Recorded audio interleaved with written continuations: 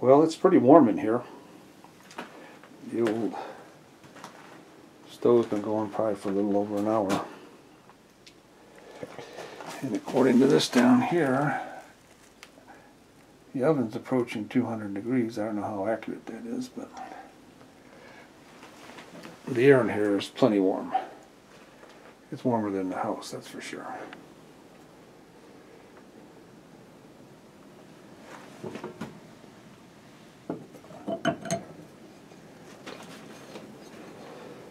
And the stovepipe that I added has really helped. I knew it would, but it's nice that it did. Nice fire going.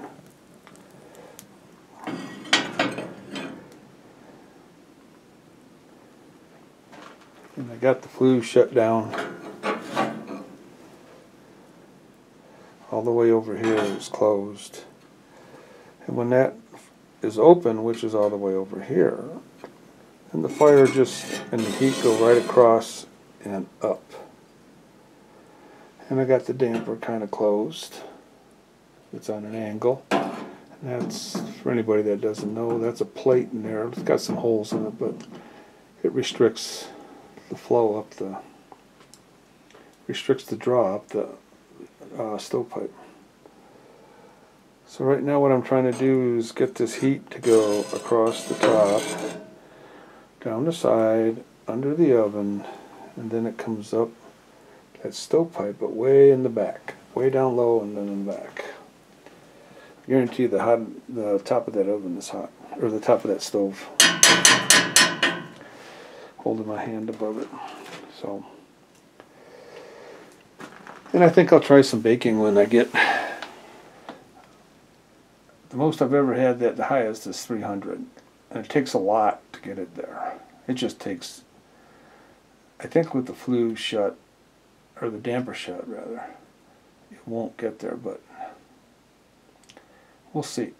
We'll figure something out. My favorite shot of my stove, eh? I've kept the fire going pretty good in it. I had it going for, I don't know, maybe an hour and a half. I couldn't really get it above 200. So I closed the flue and I opened the damper. And opening the damper seems to have done the trick. And keeping it full of wood. So I went ahead and seasoned my Dutch oven. And you see it's close to 300. So I dug around, and this little jewel here is an infrared thermometer gun. I don't know. Don't know if it'll work or not. I don't know exactly, but it has it shows you what the temperature is. Anyways, I poked it in that oven, and it was over 300 on the back, on the floor, on both sides. The far side, which would be my right hand side, and kind of where that top is, underneath that top, underneath that little hole, it was the hottest. It was like 318 degrees. So I'm going to say the oven's at 300.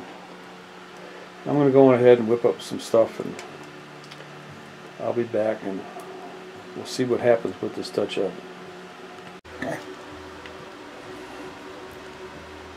Well, you can probably see the oven's pretty doggone close to 300. According to this ancient thermometer. Anyways. Ooh, the handle's a little hot. And there sits a Dutch oven full of goodies. And I'm not going to tell you what it is until later. But it's the kind of thing that when you're done mixing it up, you want to lick the bowl, you want to lick the spoon, you want to lick the spatula that you clean the bowl and the spoon off with. And yeah, it's way good.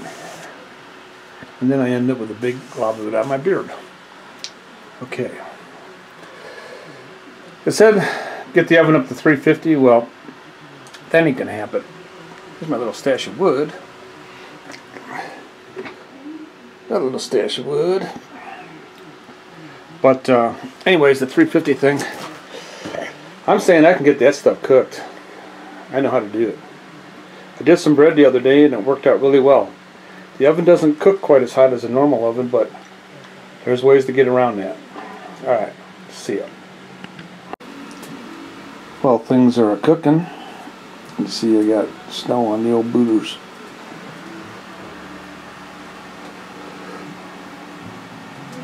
There's a little partly cloudy going on outside.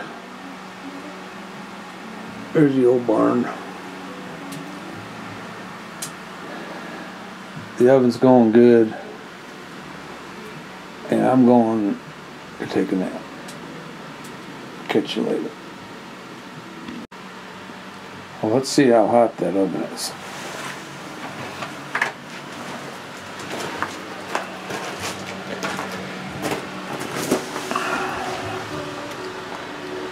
Up a touch over 300.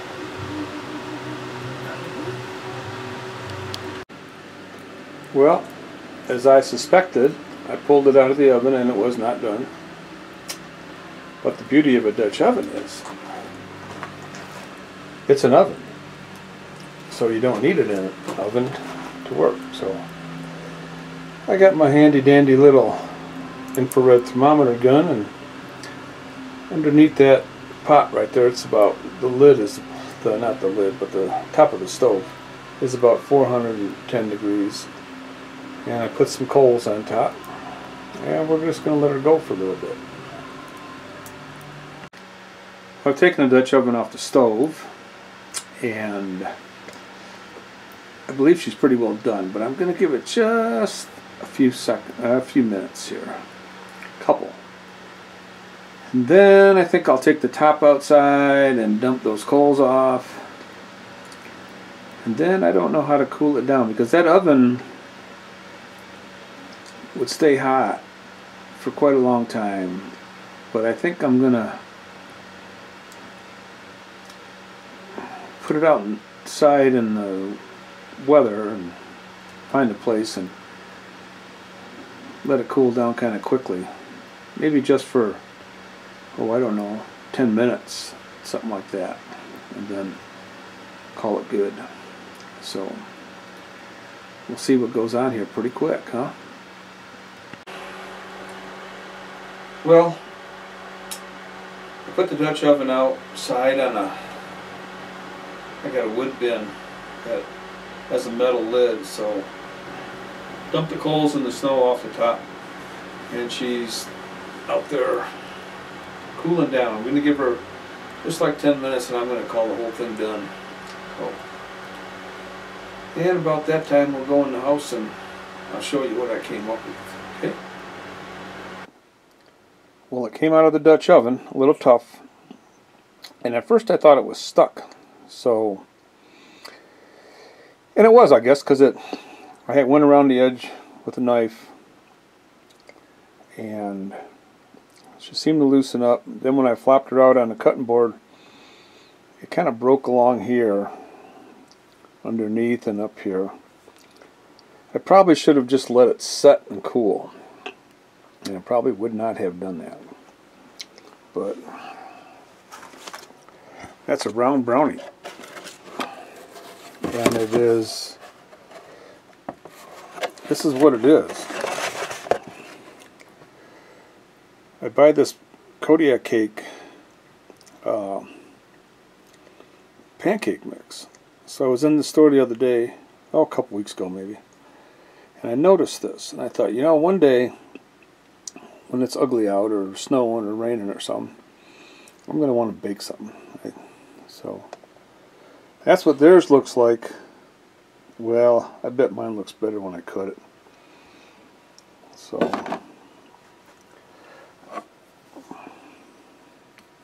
it's still warm. The Dutch oven cooled way down within like, oh, I don't know.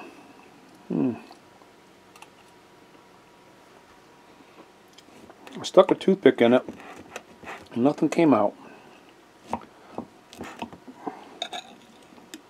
So I assumed it was done. I'm thinking it just needs, oh, it's still hot.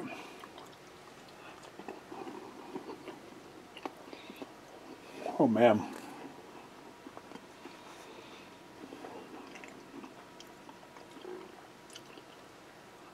Being a little impatient, maybe.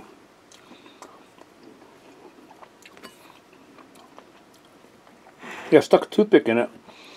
And nothing came out on the toothpick. I stuck it in like 3 places. But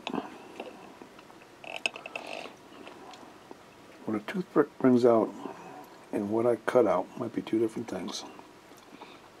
Alright. I'm going to clean up this little square. And I'm going to let it set.